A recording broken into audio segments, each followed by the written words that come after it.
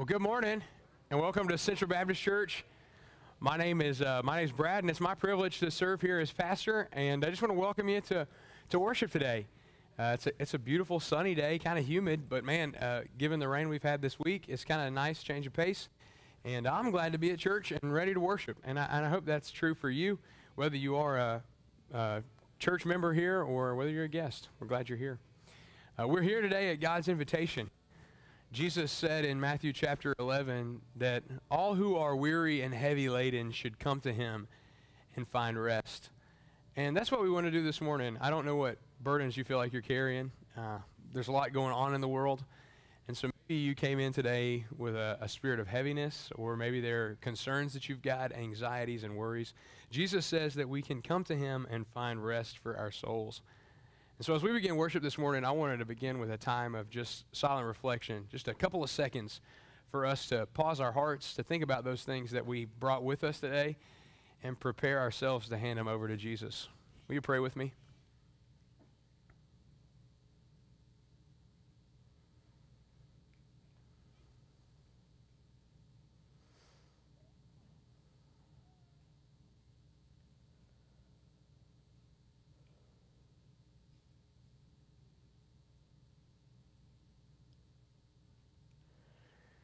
Father in heaven, you know our heaviness and need. You know the pace of our week, how we've run from place to place, and how things that were totally unexpected came in and clouded our thinking.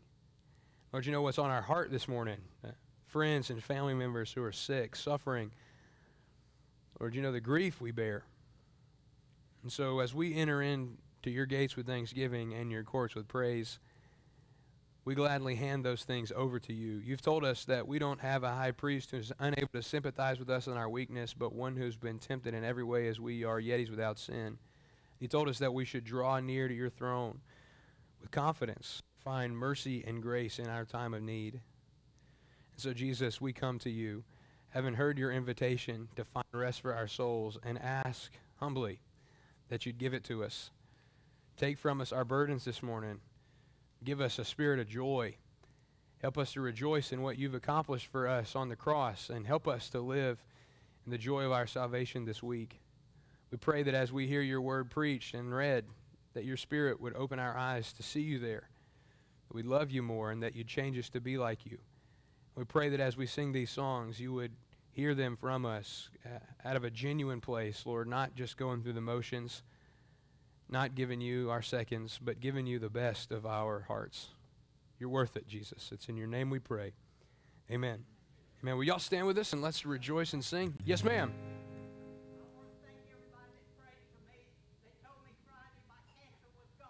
Praise God.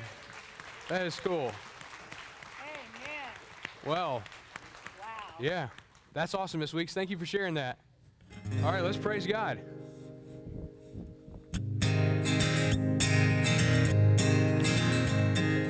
Down at the cross where my Savior died, down where for cleansing from sin I cried, there to my heart was the blood applied.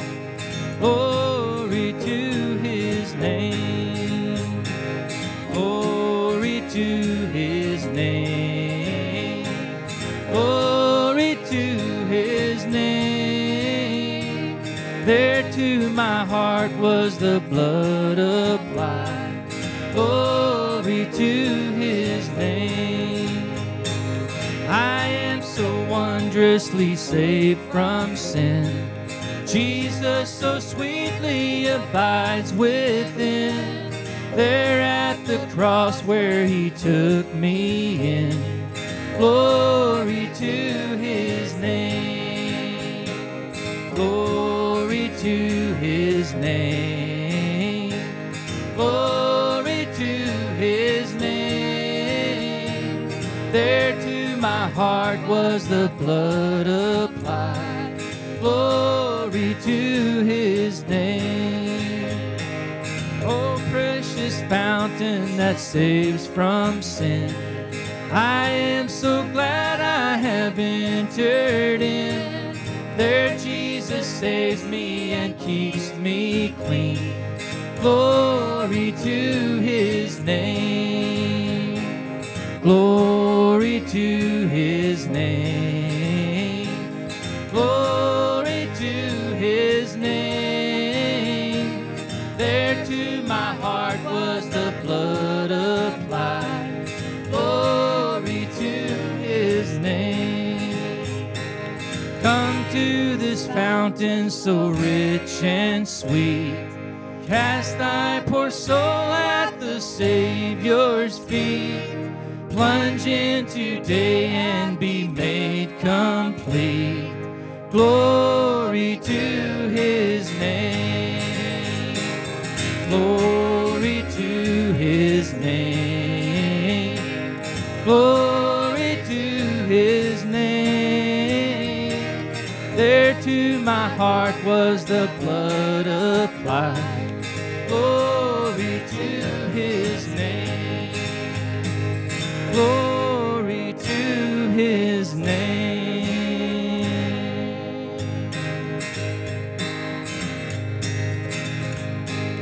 What can wash away my sin? Nothing but the blood of Jesus. What can make me whole again? Nothing but the blood of Jesus. Oh, precious is the flow that makes me white as snow. No other fount I know. Nothing but the blood of Jesus. Nothing but the blood of Jesus. For my pardon this I see, nothing but the blood of Jesus. For my cleansing this my plea, nothing but the blood of Jesus. Oh, precious is the flow that makes me white as snow.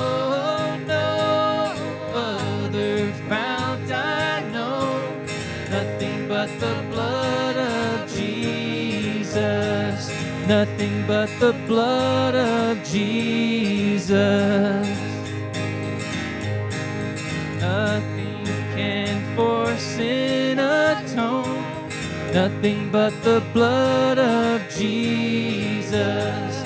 Naught of good that I have done, nothing but the blood of Jesus. Oh, precious is the flow that makes me white as snow. No other fount I know, nothing but the blood of Jesus. Nothing but the blood of Jesus. This is all my hope and peace, nothing but the blood of Jesus. This is all my righteousness, nothing but the blood of Jesus. Oh, precious is the flow that makes me white as snow. I know, nothing but the blood of Jesus. Nothing but the blood of Jesus. Nothing but the blood of Jesus. You may be seated.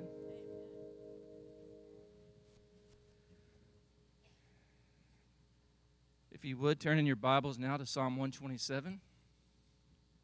While you're doing that, I'm going to catch my breath.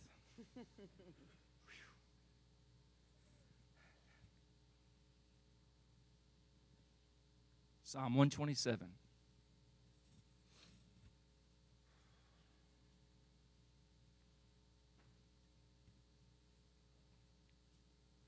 Unless the Lord builds a house, the builders labor in vain.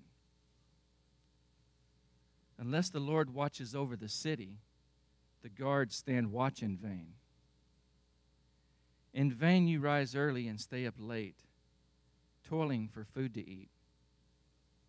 For he grants sleep to those he loves. Children are a heritage from the Lord, offspring a reward from him. Like arrows in the hands of a warrior are children born in one's youth.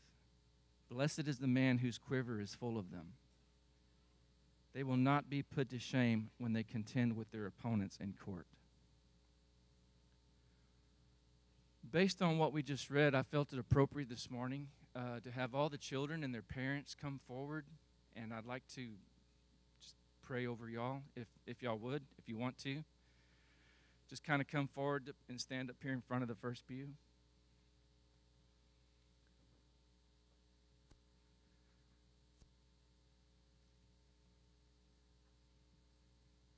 Cindy and I were fortunate that we raised our children in this church.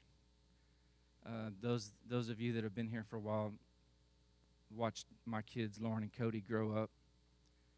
And I'm so thankful for y'all because I saw firsthand how this church helped me to raise them and helped love them and prayed for them many times. So I want to pray for all of you this morning. Let us pray.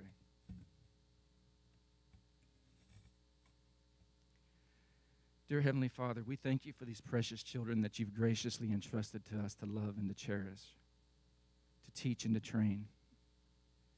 Give these parents, Lord, your wisdom as they raise these children up. And I pray that they will grow up into great servants of you, God. So that one day you will use them in a special way to bring glory to your name. Lord, hold them close to you and keep them from all harm and danger. Keep them from the many temptations of this life and protect them from the influences of the world system, which can so easily shipwreck the pure faith of a young and trusting child.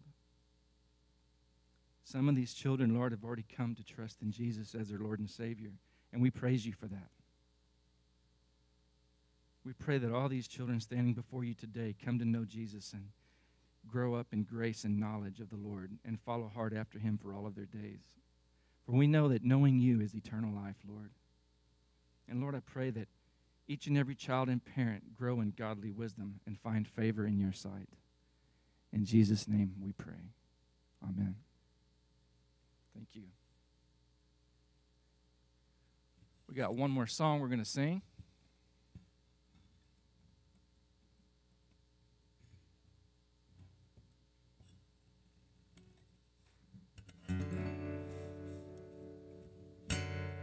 Stand with me.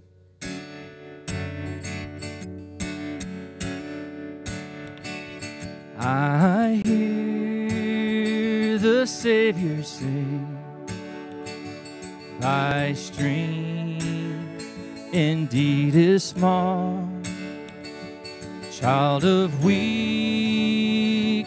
watch and pray, find in me my own. Jesus paid it all to him I owe.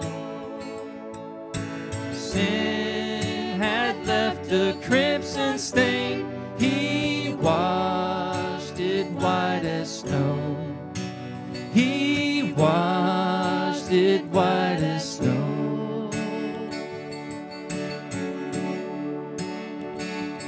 Lord, now indeed I find thy power and thine alone can change the leper's spot and melt the heart of stone. Jesus paid it all to him I owe. Sin had left a crimson stain, he washed it white as snow. washed it white as snow.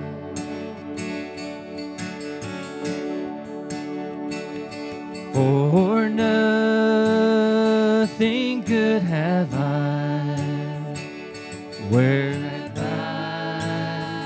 thy grace to claim. I'll wash my garments white in the blood of Calvary's Lamb.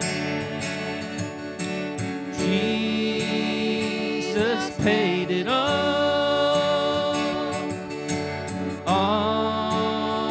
to him I owe. Sin had left a crimson stain, he washed it white as snow. He washed it white as snow.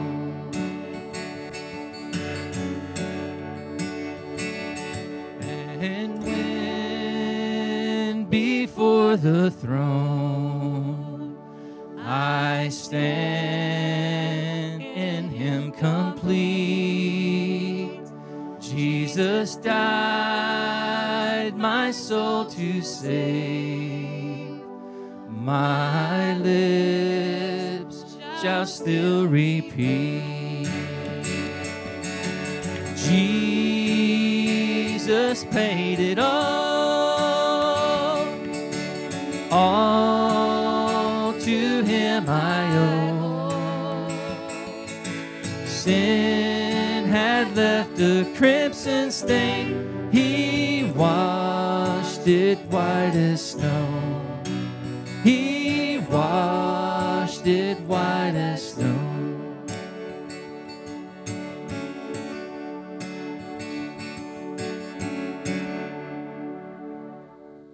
You may be seated. Amen. That's sweet. Mike asked me if he could do that, and that's awesome. And as a parent, man, it feels great to know that people are praying for you. So I want to appreciate you all for doing that. Hey, at this time, we'll dismiss our kids to go to Jesus Kids, where they're going to have fun learning some Bible stories and some songs and having their own time of prayer. And parents, if you want to go with them, you can, or turn them loose if they're checked in. And while they're going, why don't you grab your copy of God's Word and open it up to Mark chapter 1. And we're going to be in Mark chapter 1, verse 40 today, 40 to 45.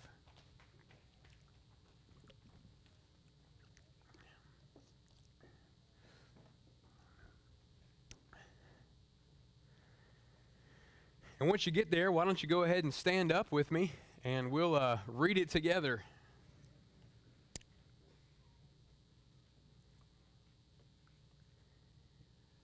Mark 1, verse 40, and we're going to be at 45 today.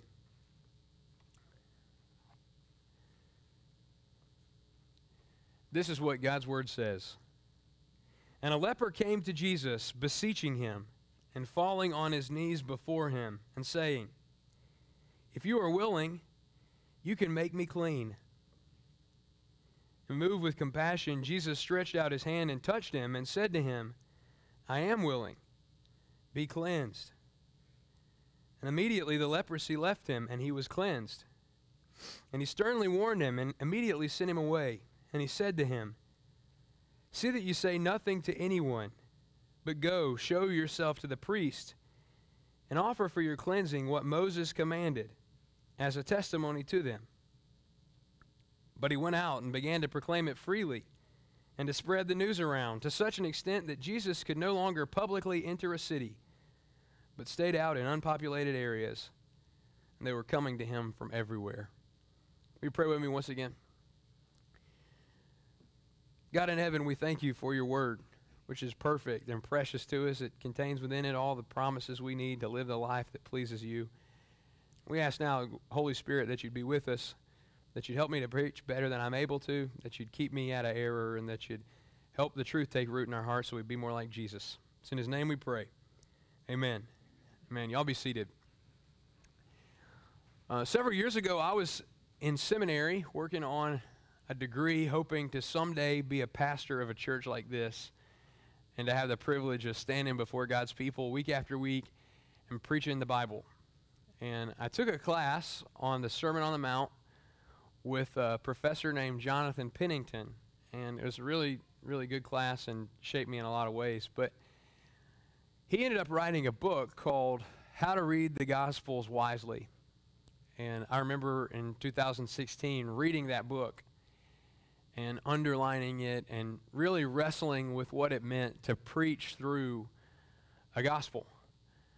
I wasn't a pastor at the time. I mean, I was a pastor, but I wasn't the senior pastor. I didn't get to choose what we preached on Sundays. So I was dreaming of the day when I had the opportunity to open up a book like the Gospel of Mark and proclaim it section by section to God's people. And that book really changed my thinking in a lot of ways about the Bible and about preaching. And it did so because, if you're from around here, and you've been around here a couple of years, you kind of know, I tend to spend a lot of time and think a lot like the Apostle Paul. And Paul wrote a lot of letters in the New Testament, and so there's plenty to think about. I've preached through Ephesians since I've been here, and I've preached through Titus since I've been here, and I'm teaching through 1 Timothy 3 right now on Wednesday nights. My home base is the Apostle Paul. And because of that, I think I tend to think about my faith in Christ and about the kind of faith I want to help instill in God's people here at CBC in the terms that Paul often uses. And he often thinks in straight lines, in theological propositions, and doctrinal truth statements. But when you come to something like the Gospel of Mark, you don't get theology in little bite-sized sentences. Instead, you get them in stories. And so we tend to think about our faith, and if you're like me, you tend to think about it in categories and in language that Paul gives us. And so I think about 2 Corinthians 5:17, which defines for me how I think about what Jesus has done for me in my life. That if anyone's in Christ, he's a new creation. The old has passed away. Behold, the new has come. That's a beautiful theological truth. That's a doctrinal statement that is true for every Christian. If anybody trusts in Jesus, they're a new creation. But then you come to a passage like we just read at the end of Mark chapter 1, and Jesus doesn't give a theological soundbite, a doctrinal truth claim that you would get tattooed on your chest. Instead, he just makes somebody new. He just does it. The theological truth that Paul preaches is completely consistent with what Jesus does, but Jesus accomplishes it in real life, in a story, for a person with real flesh and blood like me and you. It's not abstract. It's real. And this week, I hope you see how real it can be for you. That Jesus is willing to make you clean. This isn't just some abstract theological concept, that Jesus is capable of healing a person. And Jesus' heart for us is that we would be new, we would be clean. In fact, this morning I want you to know Jesus is willing to cleanse you of the sin that separates you from God. I want to prove that to you by working through the passage we just read, this story about the leper who's healed.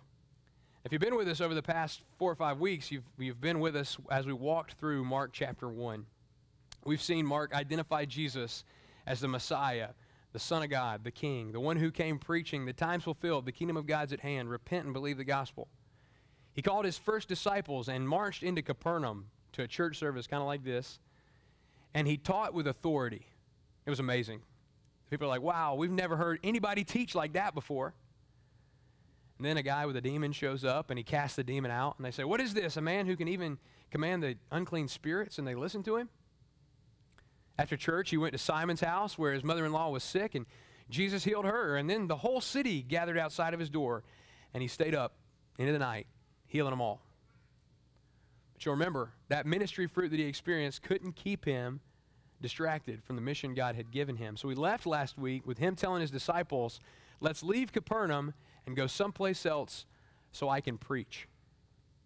This story, Mark 1, 40 to 45, the story of this leper, is a continuation of what we've seen. It's Jesus on the way to another town to preach.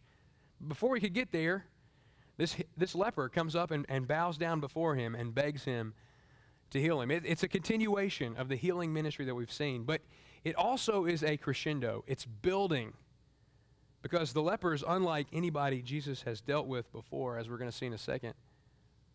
At the same time, it prepares us for what's going to come after. In Mark chapter 2, we're going to see these two competing pressures coming in on Jesus all the time.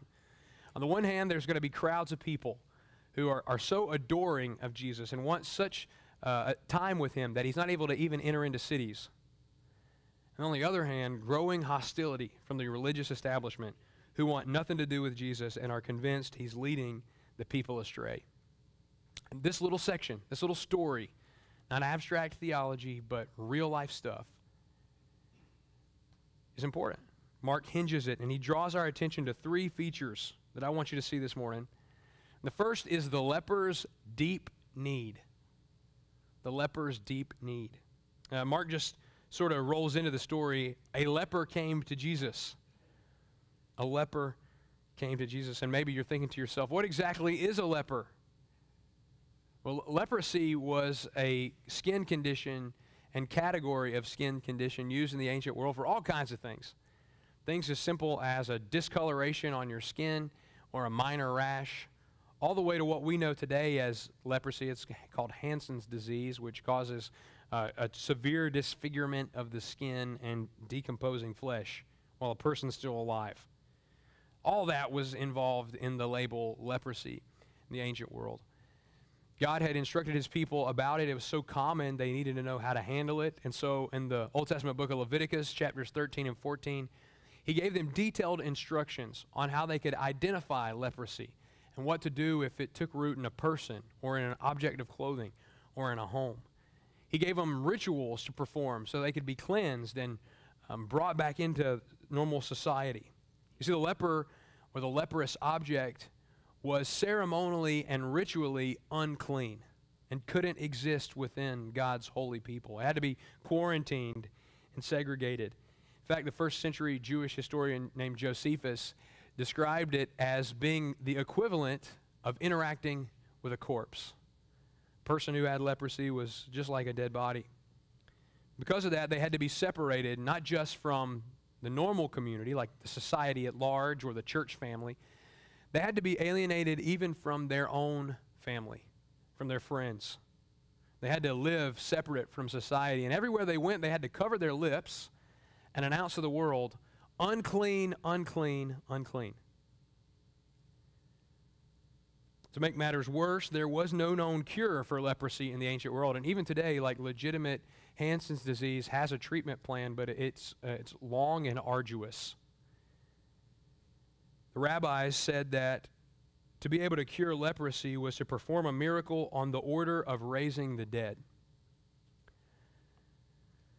As a result, to be a leper or to be afflicted with leprosy meant that you were going to suffer almost unimaginable social, economic, spiritual, and physical pain.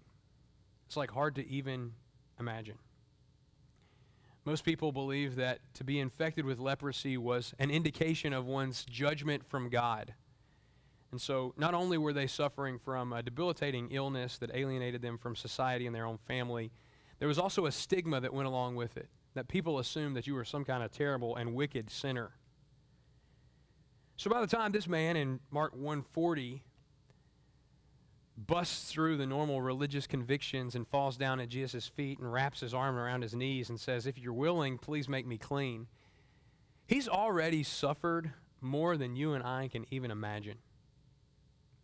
He's a broken person, physically disfigured, alienated from family and friends for who knows how long, living on the outskirts of society, a pariah. Everybody avoids him with all they've got. But he hears about Jesus, the man who stayed up late healing everybody in Capernaum, and he runs to find him to see if he can intervene at the point of his need.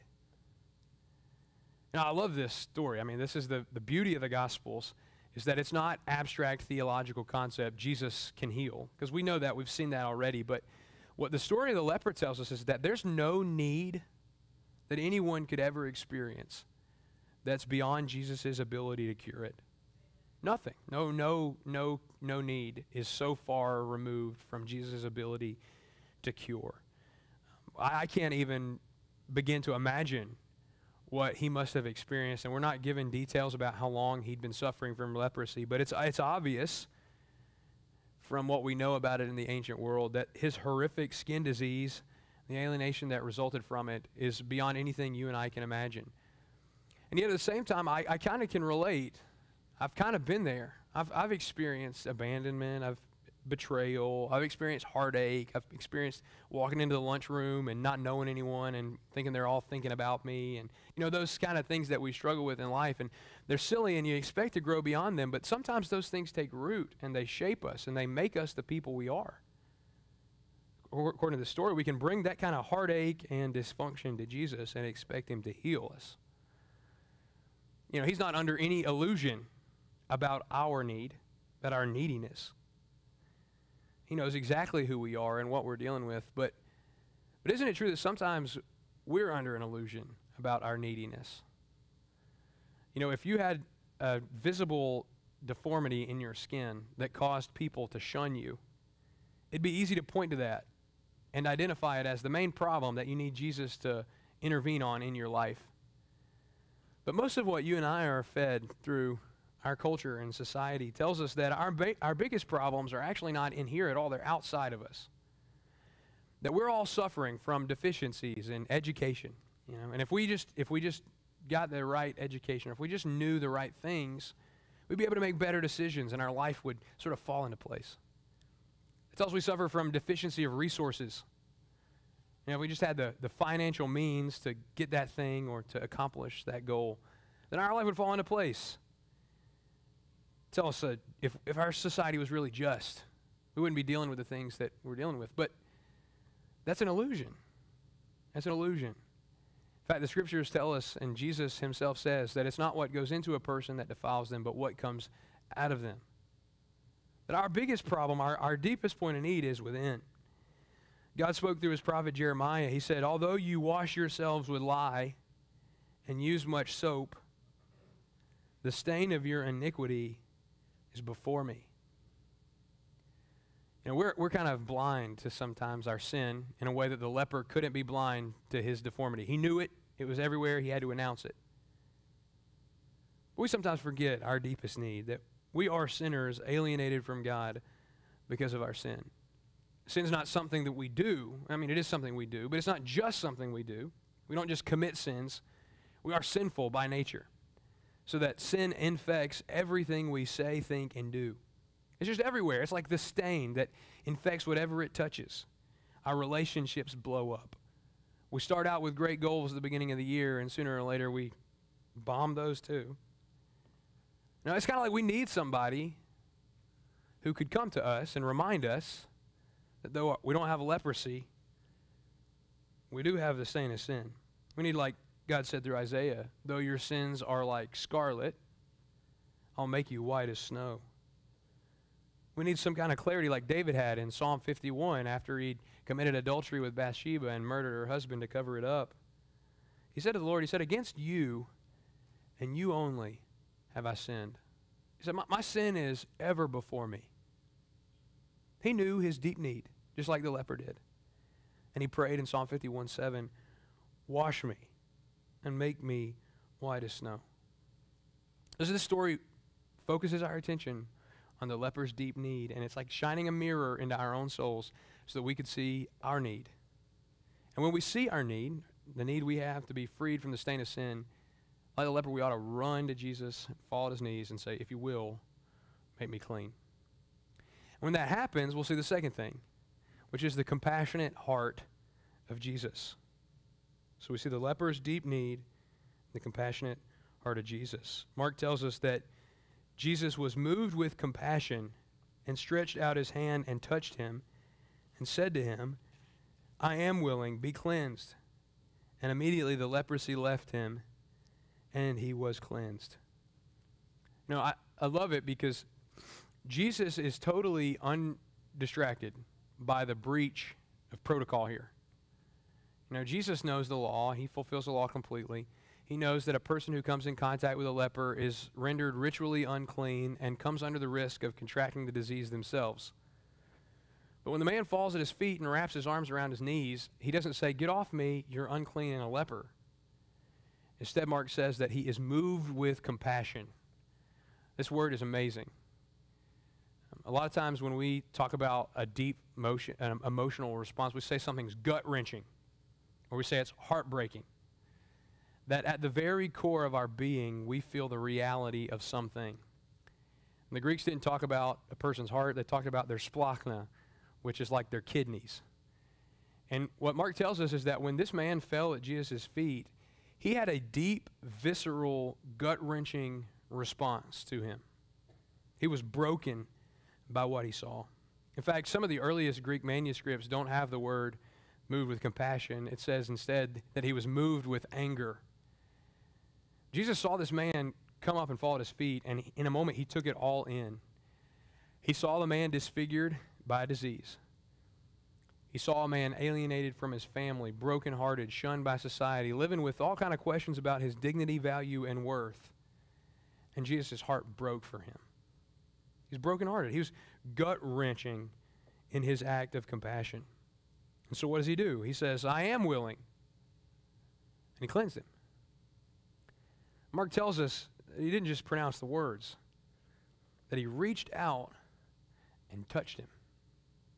William Lane, the commentator, one of the commentators I've been leaning on for this series, he talks about the way that this act of touch is significant in two ways. First, he says, it's an unheard of act of compassion towards the leper. And I've reiterated it 1,000 times, and you understand, I hope, that lepers were shunned by society. No physical contact whatsoever. Pass on the other side of the street. Announce your presence. We want nothing to do with you. I mean, for years and years and years and years, it had been reinforced to this man that he was untouchable, undesirable, and despicable. And when he finally finds somebody that he thinks might be able, he doesn't doubt his ability. He didn't say, if you're able. He knows Jesus is able. But when he finds somebody who just might be willing to heal him, he's not reiterated once again, hey, I'm glad to heal you, but keep your hands off me. Instead, Jesus reaches out his hands in an unheard of act of compassion and touches him. He willingly enters into this man's brokenness, takes it on himself, gladly involves himself in what's going on for the man. So it's an unheard of act of compassion. And it shows us Jesus' heart, number two, that Jesus knew the law, and yet he also knew a greater law, the law of love. When the law of love came in conflict with the law of Moses, Jesus was going to gladly override the law so that he could enter into compassion for the man. He's going to do it next week when we see this man healed on the Sabbath. Jesus, his love for God and his love for people came first. And that's what we see when Jesus reaches out and touches him. And because of that, we get this beautiful picture of Jesus, the Messiah, the Son of God, the King, overwhelmed with emotion, reaching out, entering in to this man's brokenness and setting him free. We see the compassionate heart of Jesus. And I wonder what your normal default view of God is, and if it has any room for this kind of person. Do you have room in your view of God for Jesus' compassionate heart? Or do you think of him as a cruel and exacting judge who's always standing in the corner with his clipboard, seeing how bad you mess up today? You see him as a distant deity somewhere in the sky who's watching but not really involved. You see him as a reluctant healer. Well, he's glad to help, but you're going to have to beg him a few times. And when God actually gets down to describing himself, the word he reaches for most readily is the word compassionate. He says to Moses in Exodus 34:6, he says, I am the Lord God, compassionate and gracious, slow to anger and abounding in loving kindness and truth, who keeps loving kindness for thousands, who forgives iniquity, transgressions, and sin. That's how God describes himself. A compassionate God, gracious, slow to anger, abounding in steadfast love. The psalmist reflects on this in Psalm 86, and he just turns it into a prayer of praise. You, O Lord, are a God merciful and gracious, slow to anger and abundant in loving kindness and truth. Does your God fit that picture? We're talking about a God who said through the prophet Ezekiel, who often brought harsh words to his people. Said in Ezekiel 18:23, I don't delight in the destruction of the wicked. Talking about the God that Peter describes in 2 Peter 3, he says that he is patient, not desiring that any would perish, but that all would come to repentance. In the world, we know what it's like to work for exacting people, people who expect perfection. And when you mess up, they let you know. We know what it's like, maybe, to have a parent never seems happy with what you do. But that's not Jesus. Jesus sees us at the deepest point of our need, and he extends his compassionate heart. I mean, you think about it. You know this verse, I hope. John 3:16.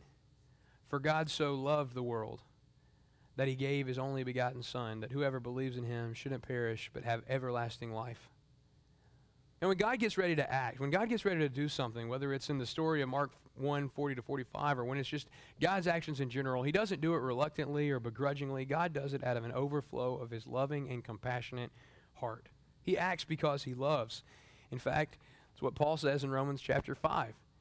He says that, scarcely would one ever die for a righteous person. Okay, though perhaps it's conceivable that for a righteous man, one would dare to die, right? That's a confusing way to say. What I think Paul means there is that usually the only time you'd give your life for someone is if they were a really good person. If you had a lot of admiration and respect for them. If they were quantifiably good, it's conceivable that somebody would lay down their life for a good person.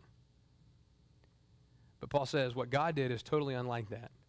God showed his love for us, and that while we were sinners, Christ died for us.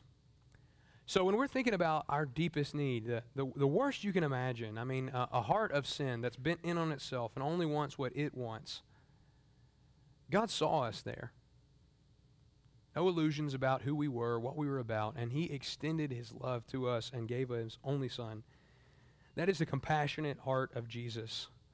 Does that fit your view of God, and have you experienced that compassion? I think about that compassion, and I have experienced it. It's the love that won't let me go. And, I've tried to run from God, and he won't let me. And what the Scriptures tells us is that for a person who's really experienced the compassionate heart of Jesus, it changes everything. It changes the way we interact with others. I mean, for example, we're called to love one another just as Christ loved us. That's John 13:34. Paul says in Ephesians 4, verse 32, he says, be kind to one another, tenderhearted, forgiving each other, just as God in Christ also has forgiven you. And be imitators of God as beloved children, and walk in love, just as Christ also loved you and gave himself up for you, an offering and a sacrifice to God, and a fragrant aroma.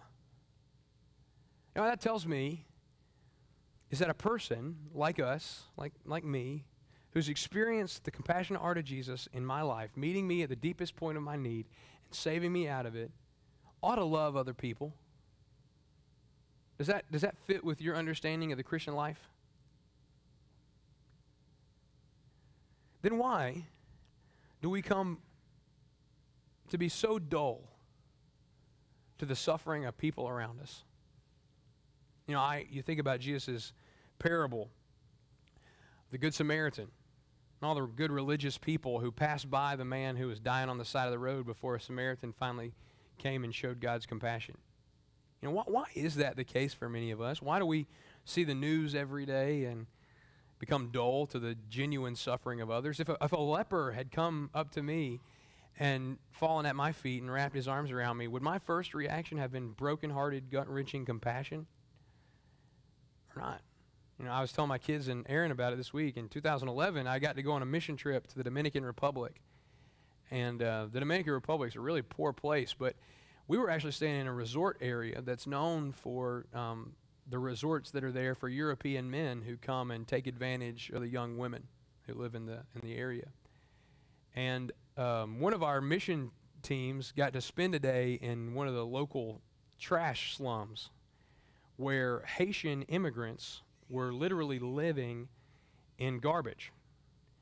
And I'll never forget, because here I am, I was like 21 at the time, 22, and I'm going into ministry, and so, I've got this kind of gung-ho, go-get-em attitude for God, and I probably would have thought at that moment in time I would have done anything the Lord had asked me to do. We walked into this place, they called it Redemption Village, and it's just, piles of trash and little huts and running water through it that the people drink out of. And they see us all come in, and all these little kids come running to us. You know, and they want to, it's like you've seen on all the commercials and on all the missions pamphlets. They want to hold you. They want to play. They want to see your trinkets and your toys, and they want to interact with you. They've never known anybody to love them the way that these mission teams do. And I can't describe to you the experience of revulsion I had as those kids crawled over me. I felt so dirty. You know, here I am wanting to express the love of Jesus, but I can't get beyond the immediate senses of sight and smell and feel. But you're telling me Jesus sees a man covered in rags, skin falling off his face, completely brokenhearted, and his first reaction is to reach out and touch him and extend compassion? Wow. God, make me like that. I want to be that way, because there may not be a leper in this town, but there are people who feel like a leper in Luling, Texas. People who've been rejected by everybody who ought to ever love them, who live in houses that you couldn't imagine. We drive by it every day, completely blinded to it. But Jesus has a different feeling, a different heart. He sees it and he weeps. His stomach turns at the despicable injustice of it all, and he acts with compassion. So if we've experienced the compassion that Jesus has for us, we ought to be generous in extending that compassion to others. And if you haven't experienced that compassion, well, you can today. And I want to tell you how you can come to know that Jesus cares about you, regardless of your circumstances. And I'm going to make it real clear for you, but I want to tell you first the benefit of it. Because after a person sees their deepest need and comes to Jesus to experience his compassionate heart, they experience the joyful freedom of being cleansed. And that's what we see in verse 43. After Jesus healed the leper, he sternly warned him and immediately sent him away. He said to him, "See that you say nothing to anyone, but go show yourself to the priest and offer for your cleansing what Moses commanded as a testimony to them." But he went out and began to proclaim it freely and to spread the news around to such an extent that Jesus could no longer publicly enter a city, but stayed out in unpopulated areas, and they were coming to him from everywhere. This is a strange few verses, and I hope I've gotten it right in my understanding of it. But Jesus instructs this guy, after he's healed him, to go to the priest and to go through all these rituals and the steps. It's about a 2-week process to be declared clean. And Jesus does this, I think, because he cares for the man in more ways than just restoring his physical body. Right? Jesus understands that the brokenness that this man is experiencing goes beyond his condition, but to all the social and religious and economic web that he's entangled in. And so he wants to detangle it all. And the only way he can do that is by going to the priest and being declared clean, and then he can go and be part of his family again. And so Jesus' heart is for full and complete restoration for this guy. It's hard to overestimate that. Like, that is what Jesus is after. He wants this guy to experience full restoration. But then you come face to face with the facts, as Mark conveys them to us, that there's no indication that this guy ever makes it to the priest, that he ever goes through the motions of ritual and sacrifice. Instead, every indication we have is this guy disobeys Jesus at every opportunity he has. Tells him to be silent, and he goes away declaring the good news. Tells him to go to the priest, and he just goes out and starts talking. And I think this lack of obedience is the challenging part for me as a preacher and as a pastor and as a Christian. It's like, I know we're usually on very unstable ground when we start disobeying Jesus' clear commands. Right? That's what we've been learning in our Sunday school class, if you're going through the Gospel Project, that sin is transgression. It's failing to obey God when he commands something, and it's failing to do what God commands. So this guy transgressed Jesus' clear commandments. What gives?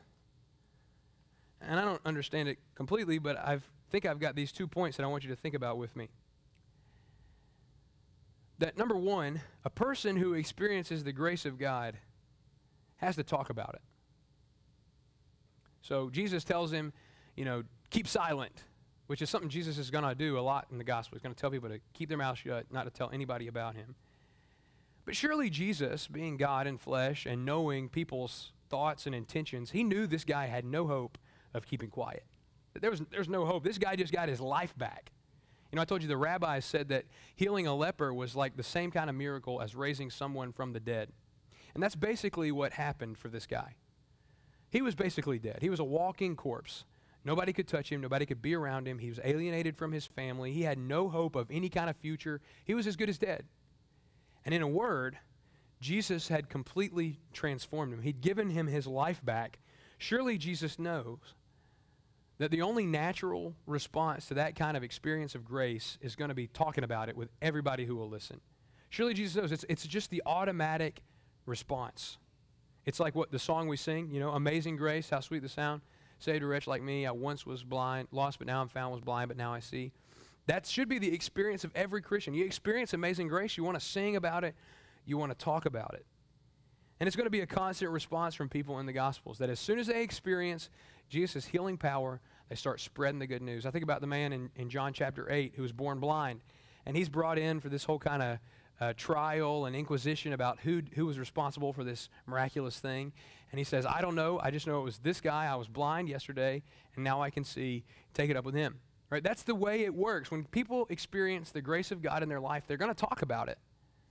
And so Jesus commands him to keep silent, but I got to think in the back of Jesus' mind, he's smiling to himself, thinking, I know you're not going to keep silent. And I don't intend for you to keep silent, because if you keep silent, even the rocks will cry out. In fact, Peter says in 1 Peter 2 that we weren't God's people at one time. At one time, we were alienated from God, separated by our sin. But now we are God's people. And we're a people for his own possession, he says in 1 Peter 2:9, so that we may proclaim the excellencies of him who called us out of darkness and into his marvelous light. That is the reality for every person who experiences God's grace. So I don't really know what to make of just on its face the disobedience that this man puts forward. But I know it's totally consistent with the way God intends to work through you. That he wants you to experience his grace so that you will tell other people about it, so that you will shout it to the rooftop. You think about social media. Let me see. Raise your hand if you're on Facebook. Okay, if we're not friends on Facebook, ask to be my friend. I want to snoop on what you do in your free time. No, I'm just kidding. But you think about social media, and there's lots of different views on social media and hot takes on the impact it's having on society. And I'll let you guys know at every chance that I think social media is awful. Wish we could go back to a world without it. But one good redeeming quality is that we get to celebrate together through social media. And you think about this, all the baby announcements that you've seen on Facebook and Instagram over the last 15 years, all the little photos of the mom and dad holding an ultrasound and the little baby shoes and the little, board with the different catchy slogans they put together. I mean, it's just so cute. It's so wonderful. You think about all the women who've gotten engaged in the last 15 years, and every one of them has posted a picture of their ring on their photo, kissing their future husband. It's just what it is. And I think that idea that when you experience something so radically life-changing that you're joyful, you're overwhelmed with joy, you want to invite other people into it. And I think that's what this guy does. I mean, he didn't have social media. He couldn't tweet or hashtag or anything like that. But if he could have, he would have. Because Jesus had just turned his life upside down. He was experiencing fullness of joy, and he wanted everybody to share in it. So I think that's going on. I also think that a person who experiences the grace of God receives full forgiveness, perfect reconciliation, and complete cleansing from their sins. And instinctively, this leper knew that he could go to the priest and go through the motions, but it wasn't going to accomplish anything he didn't already possess. And so let me explain that. In Leviticus 13 and 14, and I would encourage you to read Leviticus 13 and 14 today, because it's really beautiful. The elaborate ritual, there's cedar and hyssop involved and smoke that would be waved over the leper. And then they would take 2 doves, and they would kill one dove and drain its blood into a bowl of water. And they would take the other dove while it was alive, and they would dip it in the bowl of blood and water and then set it free. And then they would take a lamb, and they would sacrifice a lamb, and they would drain its blood into a bowl, and the priest would smear the blood on the leper. All those things are real bizarre to us, and if I came in here and tried to do that next week, you ought to get rid of me, fire me as fast as you can, all right? But they were highly significant for them. And each act told them something true. That there was a real thing called leprosy. It wasn't just in their head, and it had to be dealt with, and only God could come through. So they had to have this smoke waved over them and wafted so they could be cleansed. But we also know that sin was the cause of their leprosy, whether in the specific or in general, because they lived in a broken world. And the only way to reconcile a person from sin was through the shedding of blood. And so that dove had to be sacrificed and killed. The other dove represented the uncleanliness, the impurity that resulted from leprosy. And so when it was dipped in the blood and set free, it symbolized the fact that their uncleanliness and impurity had been removed from them. And when the lamb was sacrificed and the blood was smeared on the worshiper, it was proof to them that they had been reconciled to God, that their sins had been forgiven, and they were back in fellowship with him. Now, this leper should have, both by the command of Moses and by Jesus' direct statement, go offer your sacrifice to the priest as a testimony to them. He should have gone and done all that. But I just got to wonder if in the back of his mind he instinctively knew that there was no need for the priest's confirmation. And after all, anybody who had eyes to see could have looked at the man and recognized that he was no leper no more. The leper spots were gone. No disfigurement whatsoever. In a second, all of his skin was restored to normal. He was clean. You wouldn't have known he was a leper if you hadn't have been standing there 5 seconds before. He was clean. And so what need did he have to go anywhere and do anything? He was clean, and everybody who saw him was going to know it. But then I think on the deeper level, maybe this leper was acting on a faith. A faith that while Moses' laws in Leviticus 13 and 14 were useful and important for the season of life that God had given it to his people for, in order to prepare them for a future Messiah, maybe he knew from Jesus' own words that the time had been fulfilled and the kingdom of God was at hand, and that somebody better than Moses was there, and a sacrifice more effective than any dove or lamb was about to be offered. And maybe he knew by faith, better than maybe he could have even put it to words, what the author of the letter to the Hebrews said in verse 13 of chapter 9. If the blood of goats and bulls and the ashes of a heifer, sprinkling those who have been defiled, sanctify for the cleansing of the flesh, well, how much more will the blood of Christ, who through the eternal Spirit offered himself without blemish to God, cleanse your conscience from dead works to serve the living God? Maybe he knew that, hey, those doves are great. There's a better sacrifice for me. Maybe he knew what the author said in chapter 10, verse 11, that every priest stands ministering every day, offering time and time again the same sacrifices, which can never take away sins. But he, that's Jesus, having offered one sacrifice for sins for all time, sat down at the right hand of God, waiting from that time onward until his enemies be made a footstool for his feet. For by one offering he's perfected for all time those who are being sanctified. You know, my hope, and I think this is where I landed this week on this sermon, is that this leper understood something deeper than anybody else at that time could have known. The only way to explain his lack of obedience to Jesus' clear command to go to the priest was the faith he had that Jesus himself was going to purify and cleanse him. He believed that Jesus was going to offer a sacrifice in his own blood. He was going to make his sins like snow. He was going to remove the stain of his guilt. You know, that's what the Bible tells us over and over and over again. But yeah, our problems, there are problems in the world, but our main problem is not out there. It's in here. And God, out of a compassionate heart, sent his own son Jesus to live a sinless life and to perfectly fulfill the law in every dot and tittle, so that at the end of his life he could offer himself as a complete sacrifice for our sins, that he could suffer the punishment that that leper deserved, that he could bear the curse that our sins merit. And so that on the third day when God raised him up from the dead, he could offer in reality newness of life to all who trust in him, to have their stain removed. That's why the Apostle John could say in 1 John 1:7 that if we walk in the light as he's in the light, we have fellowship with one another, and the blood of Jesus cleanses us from all our sins. It's why he could tell a church that he loved as much as I love y'all. If we confess our sins, he's faithful and just to forgive us of our sins and to cleanse us from all unrighteousness. So, for me, you want to understand who God is and what God is offering to the world? You couldn't do much better than zeroing in on Mark 1:40 to 45, because it presses home to us our deep need That every last one of us, maybe we're not lepers, but man, we're broken people who, despite our best intentions, cause harm to the people around us and leave undone the things that God has commanded. The things we know we should do, we don't do. We're needy. And it shows us that God is loving and has a heart of compassion for us despite it. That even when we are at our worst, he gives us his best. He extends his hand. He touches us. He enters into his brokenness, taking on the likeness of sinful flesh and submitting himself completely to God's law. And he promises that whoever comes to him and trusts in him can experience full forgiveness, the joy that comes from cleansing.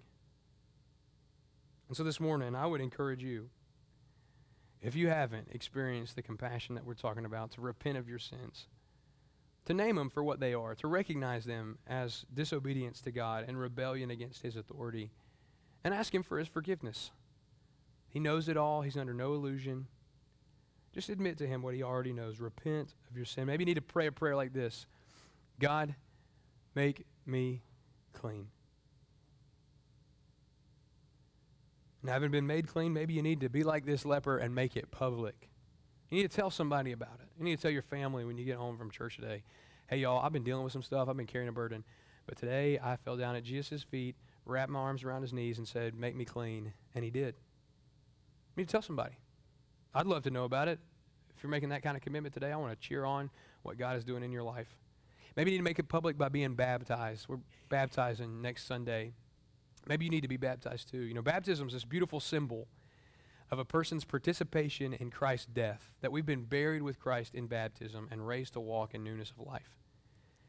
But Peter also says that baptism shows us in our eyes the truth that God cleanses us, not as a removal of dirt from the body, but as an appeal to God for a clean conscience. And it's true that as wet as your body is when you come up out of the water, that's as clean as you are in God's sight because of what Christ has done for you. And so maybe you need to make it public that you have been cleansed by Jesus by being baptized. And CBC,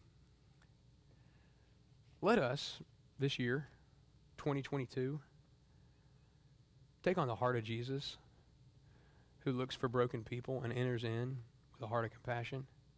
Let's become a people known for that. You want to? All right, let's pray together. God in heaven, we love you, and we praise you for your gift of Jesus. Lord, we thank you that even when we are at our worst, you extend to us a heart of compassion. You give us your best in Jesus. We thank you for his life of perfect obedience. We thank you that he's not scandalized by our sin, but he loves us despite it. And I pray this morning for those who are wrestling with burdens and brokenness in their own life, that you would cleanse them completely. They'd know full forgiveness and reconciliation that only comes by his blood. Pray that you'd help us all this year to be compassionate in the way we deal with other people, especially difficult and dirty people. God, help us to love like you love. It's in Jesus' name we pray. Amen. Please stand.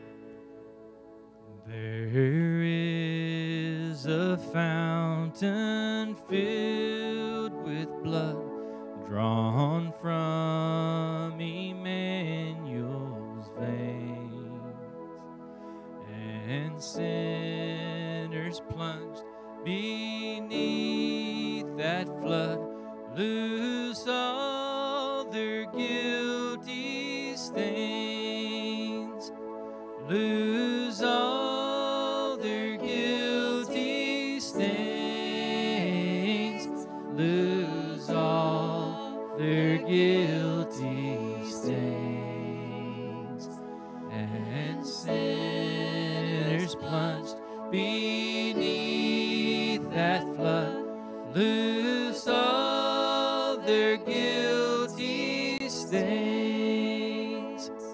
The dying thief rejoiced to see that fountain in his day, and there may I, though vile as he, wash all my sins away, wash all my sins away. my sins away. And there may I, though vile as he, wash all my sins away. Dear dying Lamb, thy precious blood shall never lose its power, till all the ransomed church of God be saved to sin no more. Be saved to sin no more. Be saved to sin no more. Till all the ransomed church of God be saved to sin no more. E'er since by faith I saw the stream thy flowing wounds supply, redeeming love has been my theme, and shall be till I die, and shall be till I die, and shall be till I die. Redeeming love has been my theme, and shall be till I die. There is a fountain filled with blood, drawn from Emmanuel's veins, and sinners plunged beneath that flood lose all their guilty stains, lose all their guilty stains, lose all their guilty stains. And sinners plunged beneath that flood lose all their guilty stains.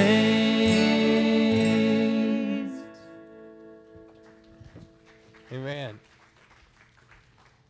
I want to thank y'all once again for being here with us for worship. And if you're a guest today, it really was a pleasure to have you here. We'd love to know how we can encourage you. And if you want, you could fill out one of those forms that's in the back of the pew and just bring it by over here in a minute where I'll be standing.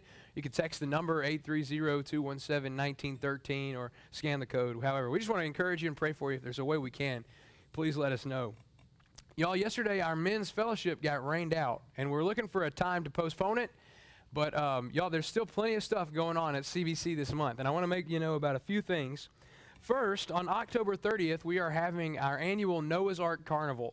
It's going to be on Saturday afternoon from 4 to 6.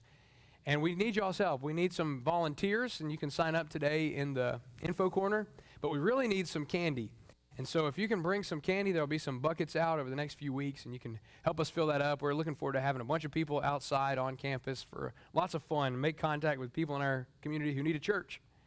And then 2 weeks from today, we're going to have a special team day hymn sing and chili cook-off. My nose is stopped up, and so people have had a hard time understanding me when I say hymn. But we're going to come in here at 5:30 for just some informal time of singing. Mike's going to teach us some new songs. And it's going to be a good time, and then we're going to have chili in the fellowship hall. And our hospitality team is going to provide the cornbread, drinks, and dessert. We just need to bring our best pot of chili we can muster so that we can beat each other in the contest. And so make plans to be here on October 17th for that. It's going to be awesome. Then next Sunday, we do have a baptism day planned.